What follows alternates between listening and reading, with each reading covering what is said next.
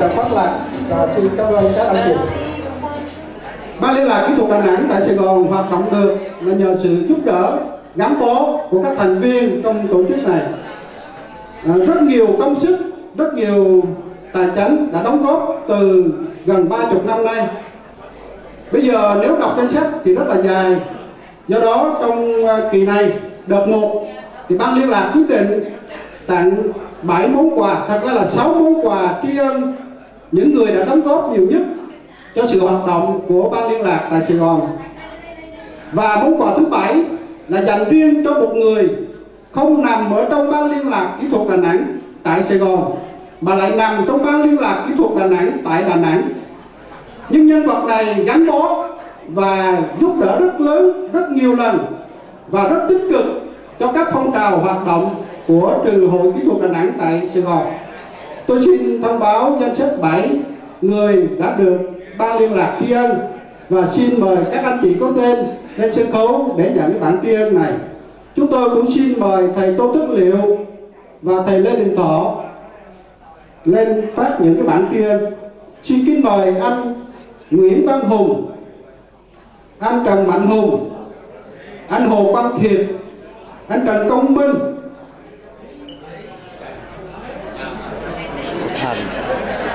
anh Trần Tú Trần và chị Lê Thị Hồ. Xin mời chị Nguyễn Văn Hùng, xin mời chị Nguyễn Văn Hùng cùng lên sân khấu ạ. Xin mời chị Trần Công Minh ạ.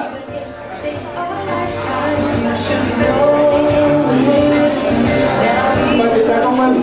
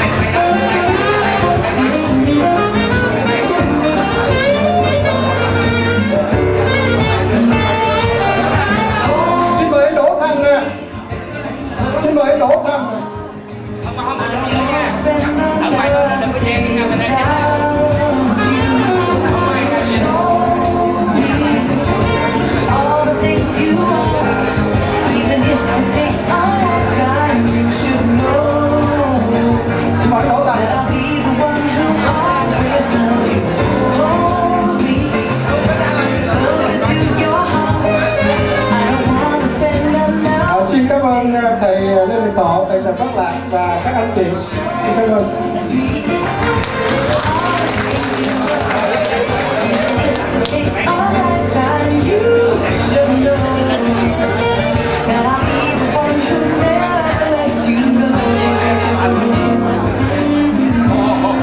Chúng tôi xin mời anh Võ Kim một lần nữa xuất hiện ở trên sân khấu để gửi lời cảm ơn đến quý vị.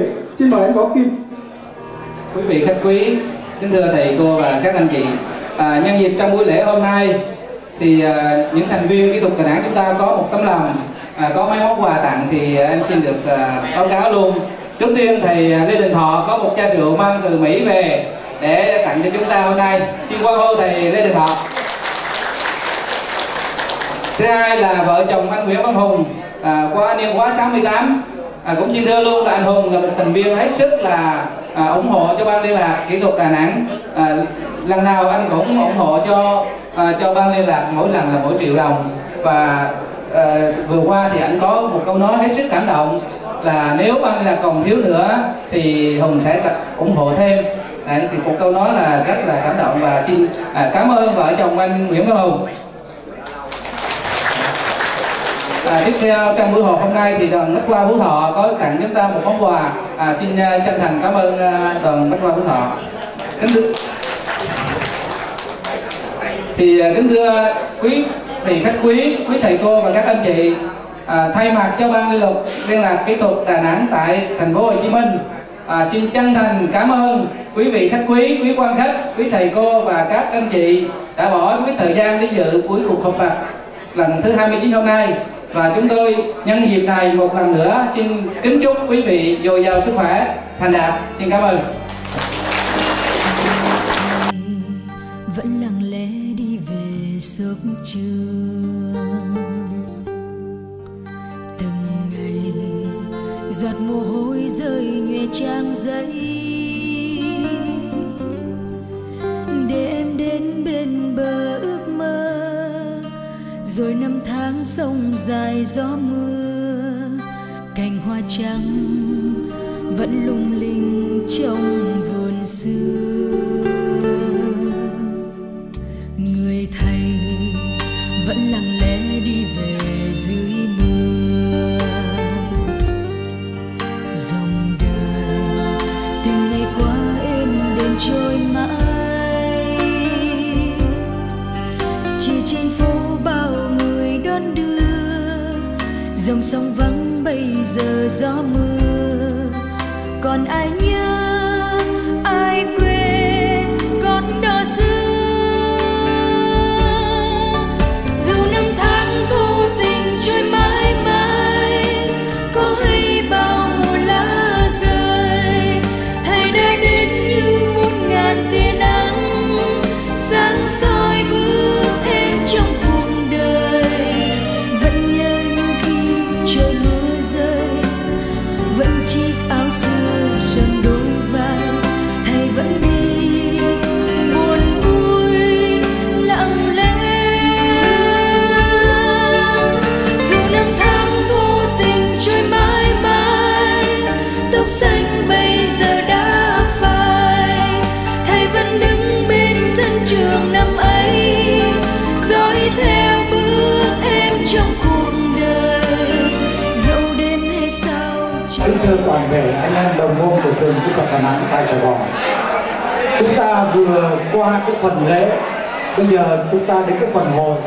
Trong cái phần hội này nói một cách bình dân về nhậu nhẹt. Trong cái phần nhậu nhẹt thì có hát và hò. Đề nghị quý vị hát chứ đừng có hò. Hò ở đây không ai hốt hết rồi.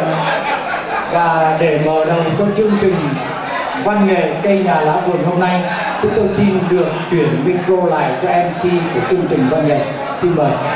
Chào đón toàn thể quý quan khách đang đến với buổi lễ họp mặt của Ban liên lạc trường Kỹ thuật Đà Nẵng tại Sài Gòn lần thứ 29. Đến nỗi đầu tiên, Nhã Vi xin phép thay mặt cho toàn bộ ekip thực hiện chương trình và anh em trong ban nhạc kính gửi đến toàn thể quý vị lời chúc sức khỏe, lời chào thân thương nhất. Kính thưa quý vị, phần 1 của chúng ta đã kết thúc và bây giờ là phần 2 của chương trình, phần văn nghệ.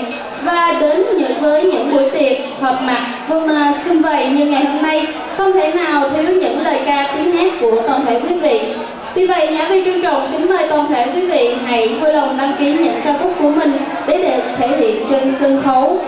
Và kính thưa quý vị, để có được chương trình như ngày hôm nay, chúng ta không thể nào không nhắc đến đó chính là một phần công lao thầm kín của ekip thực hiện chương trình. Vì vậy, xin mời quý vị hãy dành tặng cho ekip thực hiện chương trình của chúng tôi một tràng vỗ tay để khích lệ tinh thần được không ạ?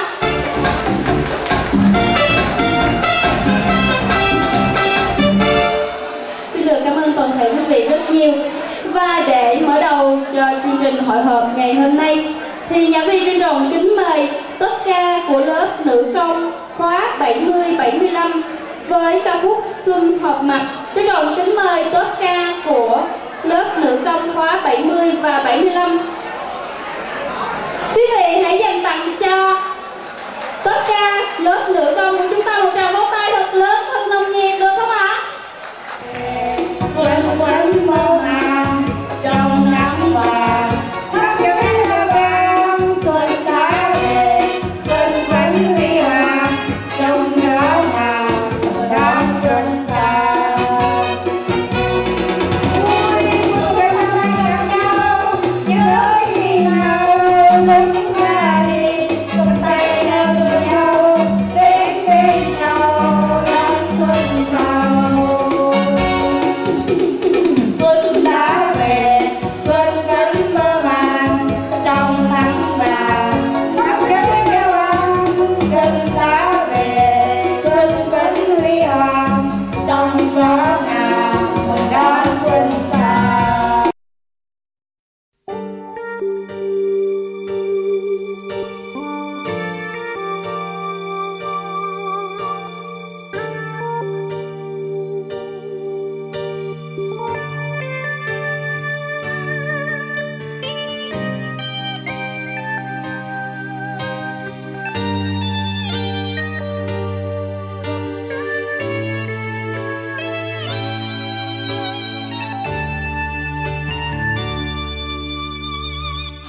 ghế đá xanh tàn cây góc sân trường, hành lang ấy xa dần xa bước chân người.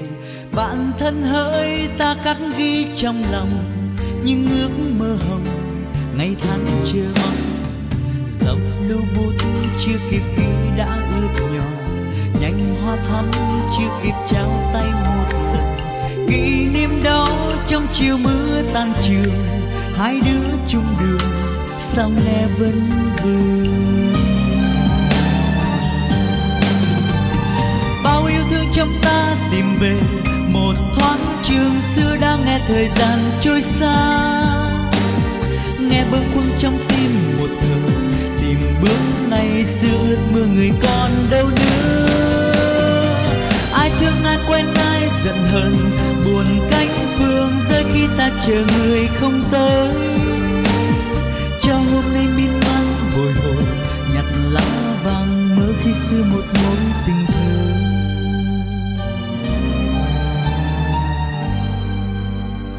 Hàng ghế đá xanh tàn cây góc sân trường, hành lang ấy xa dần xa bước chân người.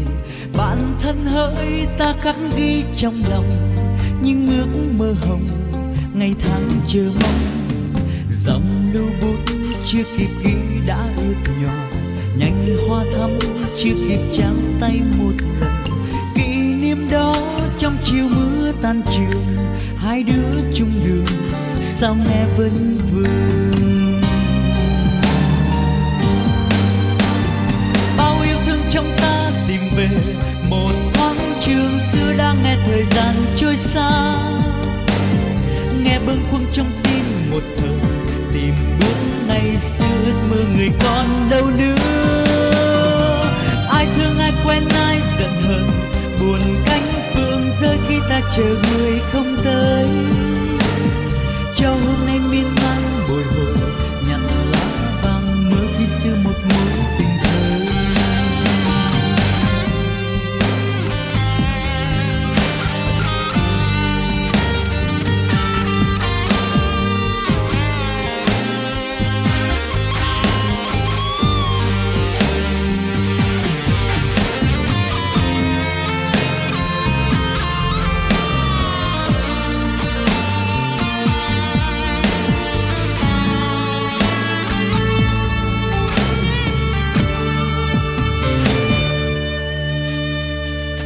Ghế đá xanh tàn cây góc sân trường, hành lang ấy xa dần xa bước chân người.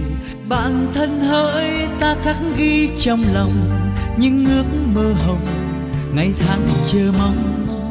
Dòng lưu bút chưa kịp ghi đã ướt nhỏ, nhành hoa thắm chưa kịp trao tay một lần. Kỷ niệm đó trong chiều mưa tan trường, hai đứa chung đường sao nghe vẫn vương.